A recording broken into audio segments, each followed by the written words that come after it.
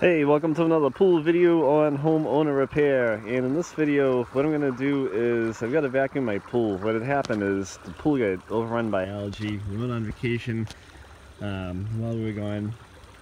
All the algae built up. The pool water was really cloudy.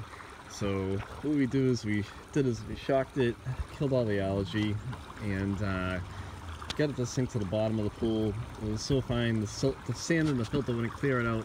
So what you should do in this case is when you have a lot of algae, shock it, kill it, and when you vacuum it up off the bottom of the pool, you don't want to send it through the filter because the algae is so fine that a lot of times it'll go back through the sand, back into the pool, and you'll continuously have like a cloudy pool, and it'll be a pain to clean up. So I'll show you what setting to use.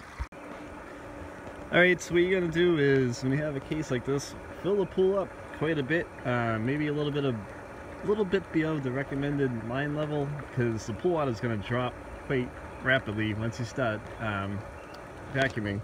But you're going to turn off your filter, then you're going to want to set your valve. If you have a multi position valve, you're going to want to set it to waste. That way there, if you have a sand filter like this one, you're going to set it to waste. While you're vacuuming the pool, it'll come out of the filter and onto the ground, and you're going to have to put some more water back in the pool. But I'll show you how to hook everything up. Okay, I've just turned my filter off. Now I've got to come over here and take out the skimmer. Well, the skimmer flap right here, this keeps all the stuff from going back into the pool. And it can be a pain to get out. So there's two little tabs right there, that's how you get it out. And then, well, I had this going for a little bit, but let's empty the basket before we hook up the hose. Get all the crap out of there. Alright, so now we're ready to hook up the hose. Alright, so hooking this up can be a little tricky. So what you're going to do is, my attachment goes right into the skimmer. So you're going to want to put some water in the hose going to the vacuum to get the air out of it. Because when you get the air out of it, once you turn the pool filter back on, you're going to get all kinds of air, and it's going to airlock the filter.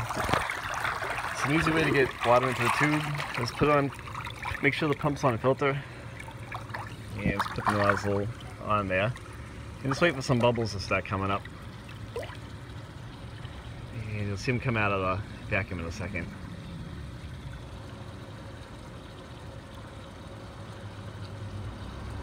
And it's taking a minute.